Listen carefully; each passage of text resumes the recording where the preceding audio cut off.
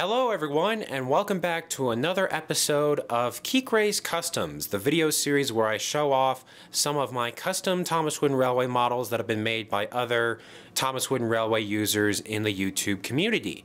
And this next series of videos is going to be dedicated to the engines from the movie Journey Beyond Sodor. And so the first engine I'm going to start off here in sort of this next series of this series, so to speak, is Lexi the Experimental Engine, which is the engine you see in front of you here.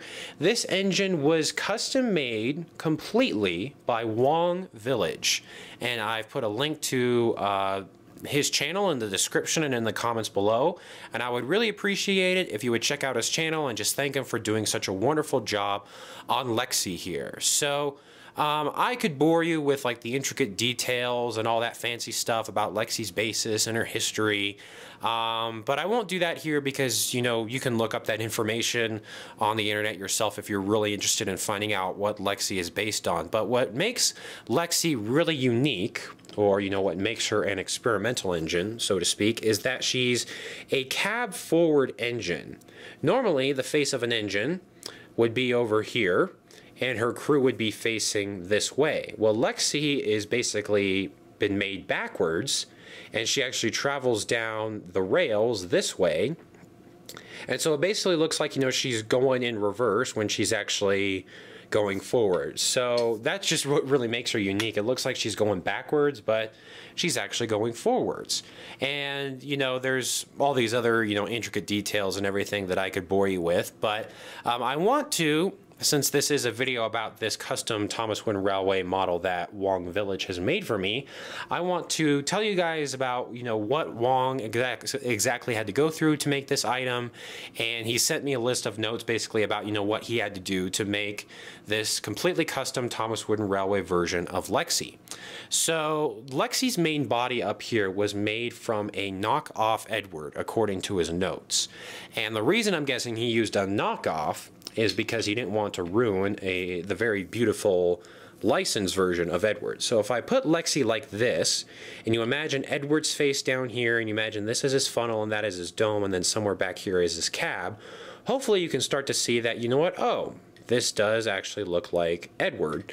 And if you can't really get that picture into your mind, let me bring in a real Edward, and then let me replace it with this. Hopefully you guys can see, there are some definite similarities there. So there was a fair amount of custom work that went into this model, specifically around the cab area.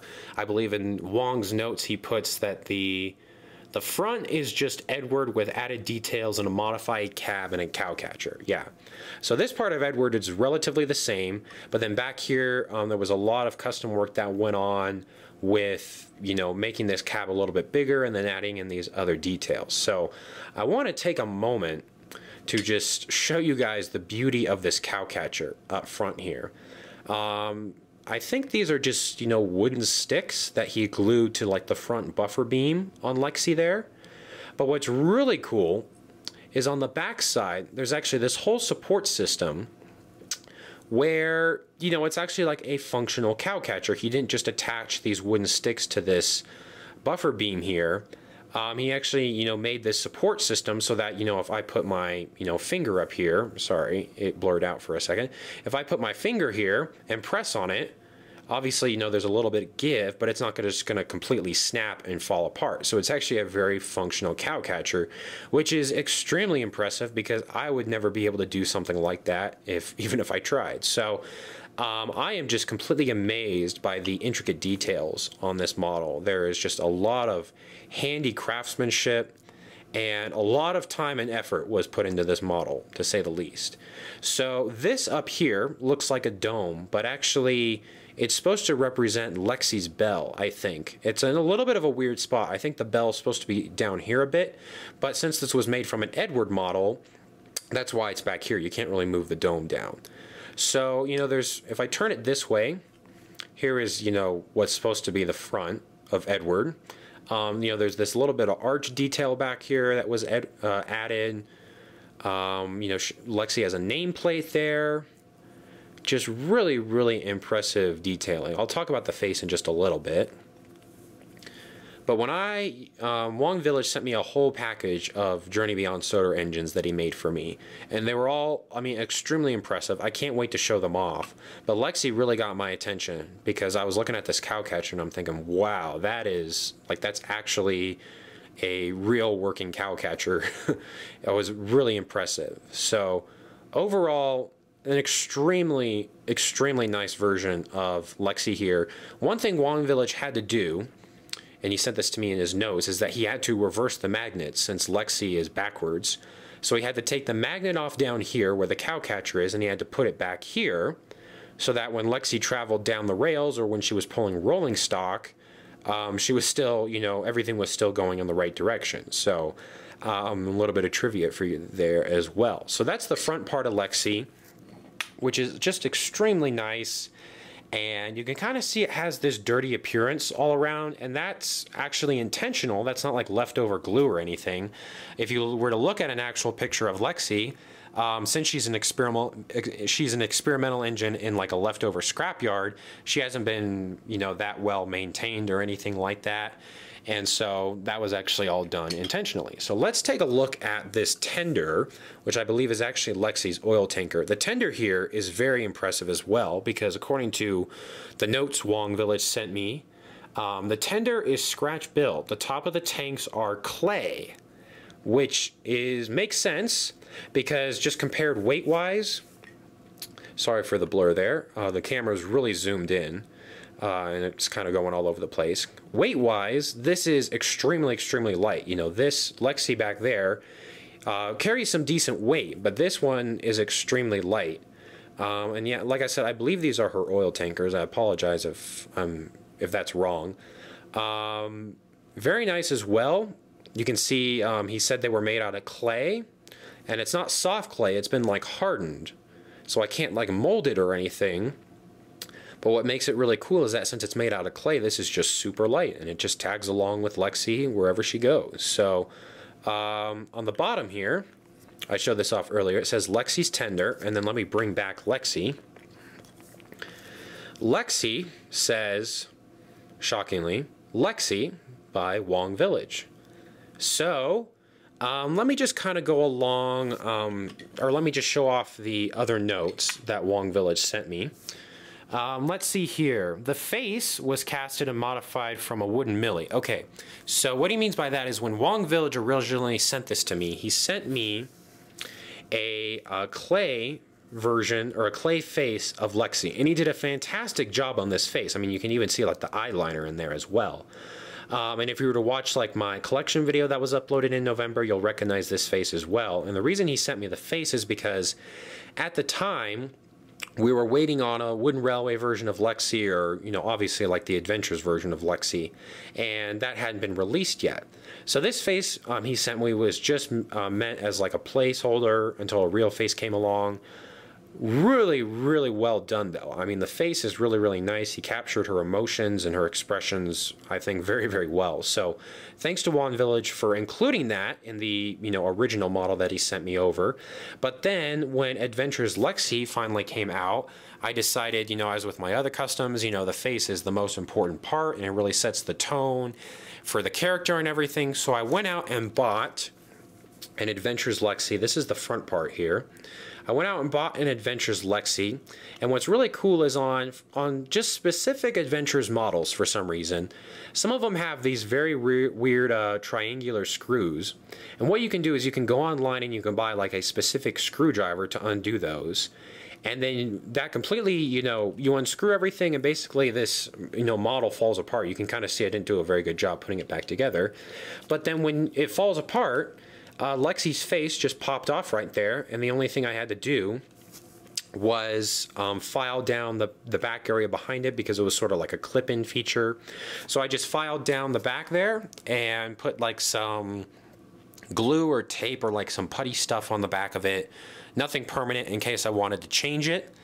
And Wong Village, he noted that the original face was casted from a Wooden Railway millie. So let me bring in a wooden millie. Or I should bring in the old face. I guess that's what we want to look at. Sorry, my big fat fingers are in the way. So I can definitely see the inspiration there. I don't know if you can, but that's a very good face to base it off of, because even though the faces are different shapes, whereas Millie's face is more rounded and Lexi's is more rectangular, I can definitely see the inspiration there. So that was very smart of Wong Village to do that.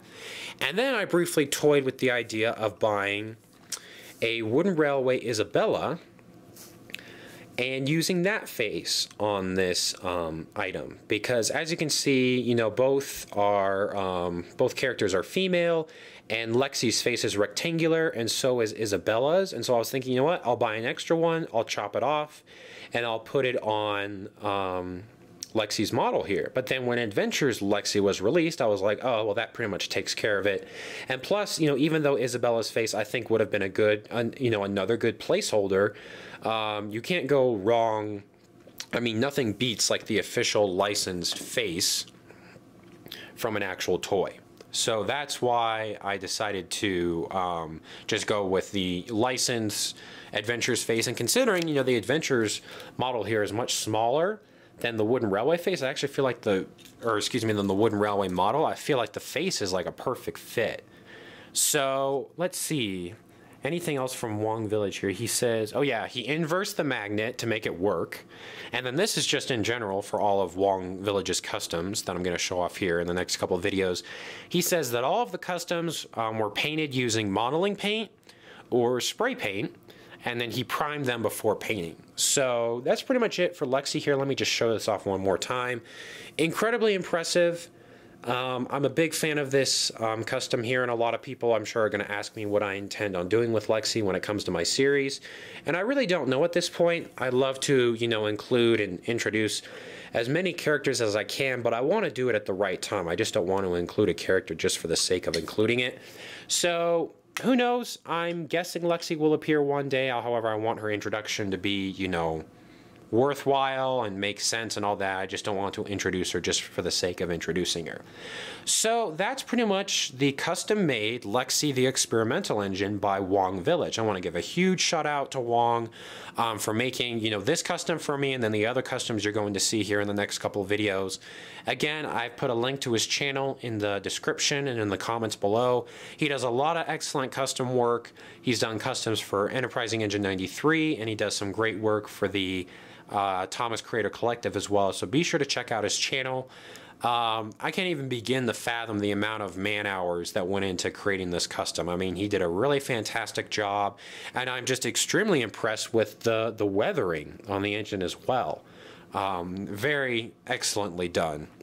So I want to thank Wong Village for his hard work on Lexi the Experimental Engine here. I don't really think I have anything else to say other than thanks for watching, everybody. Like I said, this next little video series, or this, you know, next couple videos in this series called Geek Race Customs are going to be all about the Journey Beyond Sodor engines, and I know a lot of people have been asking about them, so just hang on a little bit. I'll be showing off all of the other characters that Wong Village made for me here in just a bit. So thanks everybody so much for watching. I really appreciate your support, and I will see you on the next video.